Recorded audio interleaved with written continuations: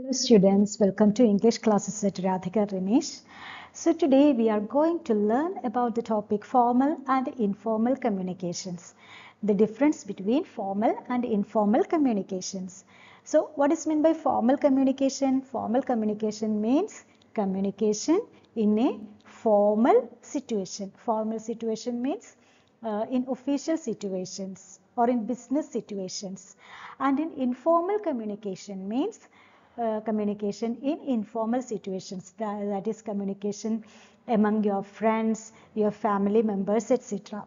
So let's see what are the differences between formal communication and informal communications. Now let's see what are the characteristics of formal communications.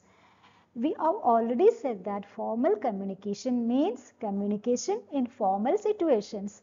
That is communication that is happening among your officials or your colleagues in a very formal situation or with your higher officials, etc. And the first characteristic is that it is structured and professional.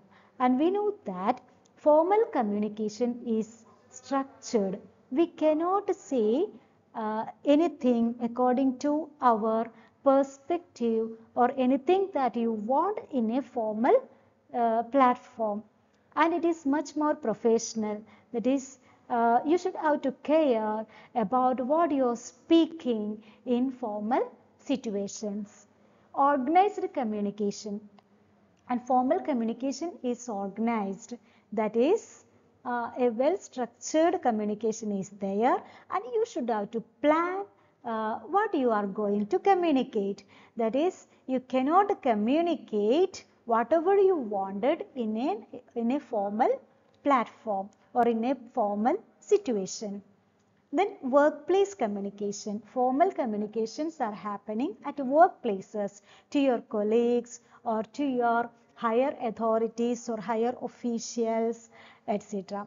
And in a college situation or in your educational institutions, that is your communication with your principal, your teacher will be of formal communication. Then clear, concise and structured communication. And while you are communicating formally, your communication should be clear, concise means precise, and it should be up to the point, and structured. We have already said about the structure of communication. That is, whatever you want to communicate should have a well organized structure, and you should have to communicate the thing that you wanted to communicate very clearly, concisely, and in an organized manner. And here we have some other characteristics of formal communication. Specific information.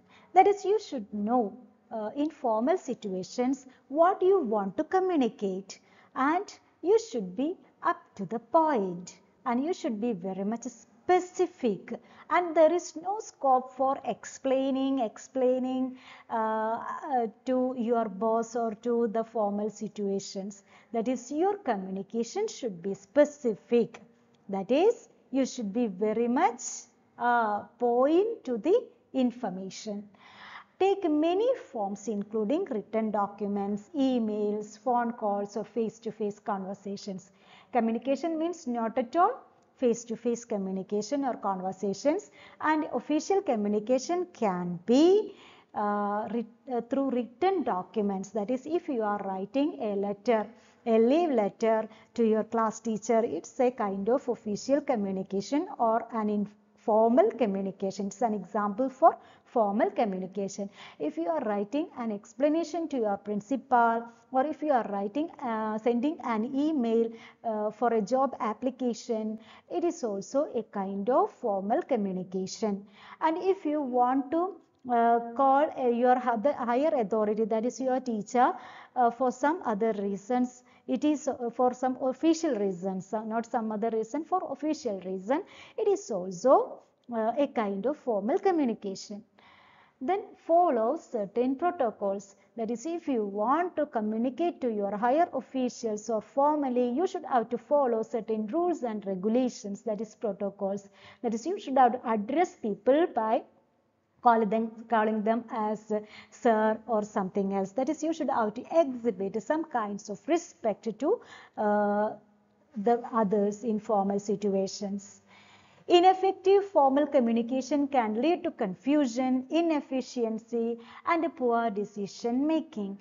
And if you are communicating with your officials inefficiently, that is, your ideas may not be conceived or may not be communicated with others, and it may feel or it may symbolize your inefficiency and your poor decision making power. That is, if you want to, that is in an interview. Suppose you are attending an interview and it is a very formal situation, and in that interview you cannot communicate what you have intended will be taken as negative.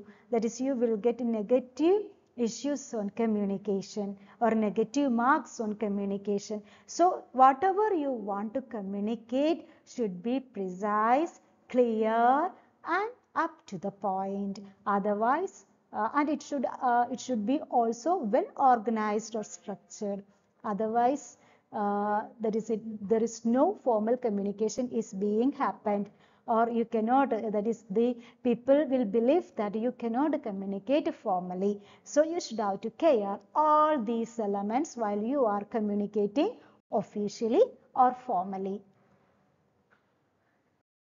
Okay, now let's see what are the importance of informal communication, or what are the characteristics of informal communication. That's, we know that informal communication is not at all formal, but you are having communicated with your friends and colleagues, and it is very informal, and cracking jokes and saying your problems are also there in informal communication. Conversations in social settings. Informal communications are very relevant to form friends or to make friends. You should have to possess very good informal communication abilities. Then preserve and establish relationships with colleagues. In order to maintain your relationship with your colleagues and friends, you should have to converse them informally. If you are keep on communicating with them formally, what will happen? You may not have a number of friends, or you may not have able to find out friends, that is close friends. In order to make friends, you should have to communicate with them informally. Developing new ideas or resolving conflicts. And why we are making friends, or why we are communicating with our colleagues informally, that is because we want to develop our own ideas or new ideas or resolving conflicts. That is, if there is a communication gap, we should have to speak to others openly, then only the conflicts will be avoided. So informal communications are very much helpful for human beings, as we know that human beings are very much social animals. They cannot live in isolation. As a result of this, they should have, each and everyone should have to develop an ability for informal communication also. Then casual conversations between friends or colleagues. Whatever you are telling to your friends and colleagues will be fallen into the area of informal communication. Then while you are communicating informally, you have ample or enough freedom to express yourself and build stronger relationships. That is, if you are communicating effectively, you will get ample number of friends, and it will make you stronger. And if you are telling, or if you are communicating informally with your friends, and your relationships will become stronger also. So, in order to build stronger relationships, you should have to maintain good informal communication skills.